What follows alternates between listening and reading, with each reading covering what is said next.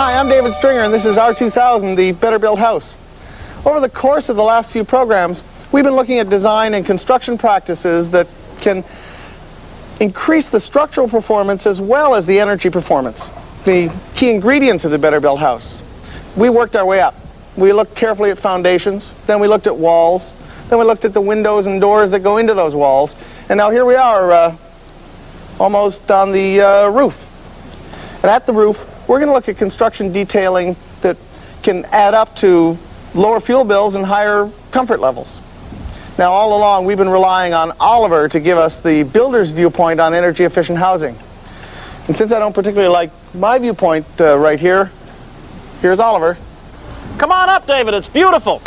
Looks great, but I'm okay here. I'm happy. You can see the whole project from here. It's amazing. Oh, don't get me wrong. I like roofs. I like sloped roofs and peaked roofs and all kinds of roofs. I even have a roof on my house, but I don't like coming on roofs. A lot of guys say this is the best part of the job. It's sunny, you take your shirt off. This is what building's all about. Come on. Oh, that's what it's all about. Well, maybe in a couple of minutes. Right now, rather than come on the roof, I think I'd rather see a review on the control of heat losses in R2000 homes. The Better Built House incorporates design and construction techniques intended to provide the homeowner with increased comfort and reduced fuel bills. In pursuing these goals, the builder will attempt to keep labor and material costs to a minimum. The framing techniques will be designed to minimize heat transfer from the inside to the outside and will allow for high levels of insulation. The performance of the insulation materials installed will be optimized through good installation practices, and heat flows into and out of the house will be minimized by using airtight construction practices. You know, Oliver, I probably don't really have to come up on the roof. I mean, you've shown me in detail all about the rest of the house, and probably the same thing up here, just more attention to detail, good installation practices, that sort of thing. And then you're going to tell me to put a bunch of insulation in the attic, which everybody knows anyway. Well, okay, you're missing a great view, but the point is this. I'd like to find out if you know why we put more insulation in attics. I guess because Mommy told me to wear a toque when it was cold out, and I put insulation in the attic for the same reason. Sort of. The fact is that you don't insulate your attic more heavily than any other part of your building from an energy conservation standpoint. It's rather that it's very inexpensive to put in there. So it's an easy place to either add insulation if you're living in an existing home, or for a builder to put into a new house. Well, what is different then in the attic? Okay, you have to be concerned about the stack effect. It's really the only building science issue that we have to look at here. Do you remember what that is? Well, you had a pretty fancy demo, but as I recall, it boils down to the fact that warm air rises. You got it. And with that warm air goes a lot of humidity. So you want to make sure that there isn't going to be moisture entering your attic as a result of the stack effect or leakage in the vapor barrier at the ceiling. So you're going to be putting in a continuous sheet. Well, so you're saying if you're going to have a humidity problem, the attic is likely where you're going to have the problem, so you have to be extra careful. You bet. Well, what about the fact that the attic is vented and cold and wind blows through it? Are there any concerns about that? Any There changes you certainly make are. for the R2000 house? There are two things that we should look at there. One is that you want to make sure you don't get that convective flow through the insulation. The second thing is that you do want to have the attic vented, and we're going to be looking at some baffles that will enable us to do that. We're also going to be looking at high heel trusses. So maybe we ought to go down into the attic and look at the trusses, since I can't get you to come up here. Maybe we ought to go down in the attic. I think that would feel a lot safer than this. So you made me crawl up into a roof to see some minor alterations. They certainly look minor to me. Where are they? Well, what I wanted to show you was this distance here. You'll notice that the top chord of the truss, or the rafter if you will, has been spaced away from the top plates of the wall. What that enables us to do is to get a full depth of insulation over the top plate right at the outside edge. We've got a real good R value in the exterior wall. We've got a real good R value back in the rest of the attic. If you don't take care of this area and ensure that you get good insulation, you can have thermal bridging through the top plate. So that's a pretty simple change to a truss. Does that mean trusses are your favorite? Are you limited to truss roofs? By no means. There are an awful lot of other options. Let's take a look at some. There are several ways of providing higher insulation levels at the eaves. The high heel truss is the more commonly accepted route. Alternatively, you can raise the rafters by nailing a plate over the ceiling joists and then using metal fasteners from the rafters to the joists. That obviously allows an increased amount of insulation at the eaves. Of course, flat roofs and cathedral ceilings can be integrated into the design of energy-efficient houses. Innovative truss options for cathedral ceilings would include scissors trusses, parallel cord trusses, and lightweight products like plywood and metal web truss joists. Well, all these systems are designed to bring on higher insulation levels. Can you take us through the system as it's being used in this house? Well, let's look at the insulation options. Well, Oliver, you know, I feel that I owe you for a great many things, but I'm going to have to add one thing. I owe you for the most terrifying climb into an attic I ever made. Well, I'm really sorry. Take a good close look around, because we're probably the last people who are going to see this attic, and that's the reason we come in the gable end. We've completely eliminated putting attic hatches in our houses because there's so much insulation up here, nobody's going to be coming up here at all.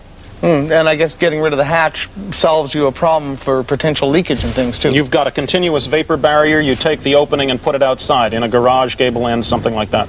Okay, why are you using fiberglass up here? Because it's cheap.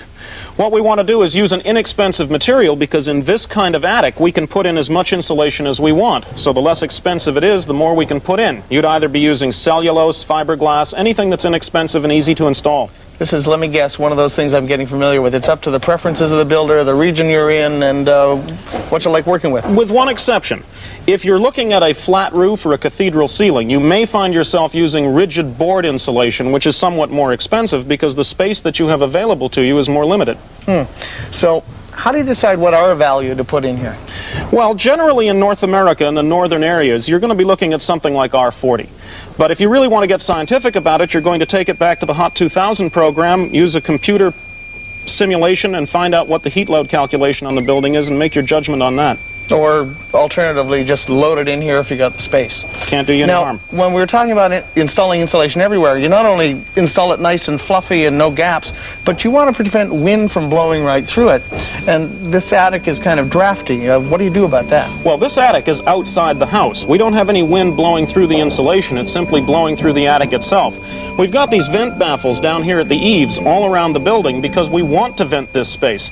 Not so much to remove humidity that may be lost up into this area from the house, because of course we have a continuous vapor barrier, but more simply to cool the roof surface, especially in the summer if you're using something like black shingles, because it substantially enhances the longevity. So I only have one question left. Do you think we could get down out of here now?